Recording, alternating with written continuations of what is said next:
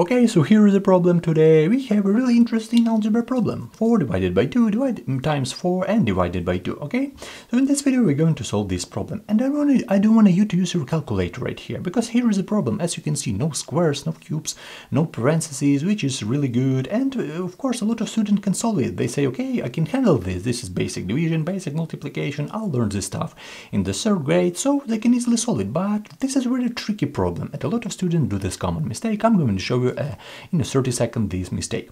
So go ahead and put your answer down in the comment section. Right here we have A, B, and C, so try to solve it by yourself and write your answer down in the comment section.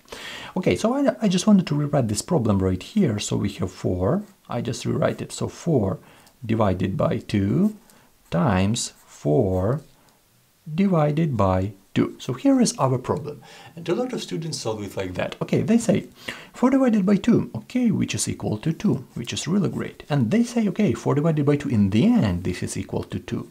So 2 times 2, this is the last step, 2 times 2 equal to 4. And they say, okay, we have this option, option B is a correct answer. But then I show them, okay, this is order of operation, because obviously whatever order you select is going to create a different answer. So we need to understand what is the correct order to do this problem. So this is the main popular order in the world, PMDMC, so let's look about it. So the first one, we have parentheses, yeah? Are there any parentheses right here? No, I don't see any of those. I don't see any exponent. Let's go to the next step, multiplication and division part. So we need to work as a group. Yeah, so we have 4, I just rewrite this problem, 4 divided by 2 times 4 and divided by 2.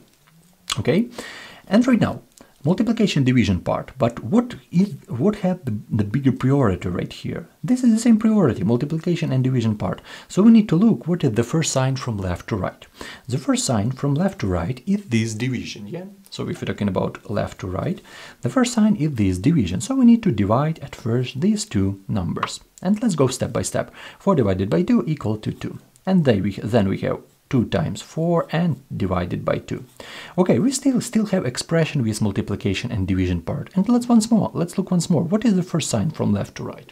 The first sign from left to right is this multiplication. So let's multiply. We will have like 8 and the last step divided by 2. As you can see, 8 divided by 2, which is equal to 4. Yeah, so as you can see, really interesting case, because we have the same answer as in the beginning. But this is incorrect approach. This is a correct approach if you're talking about a solution to this problem.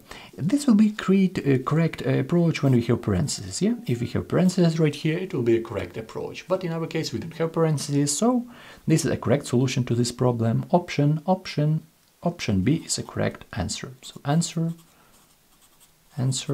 option B.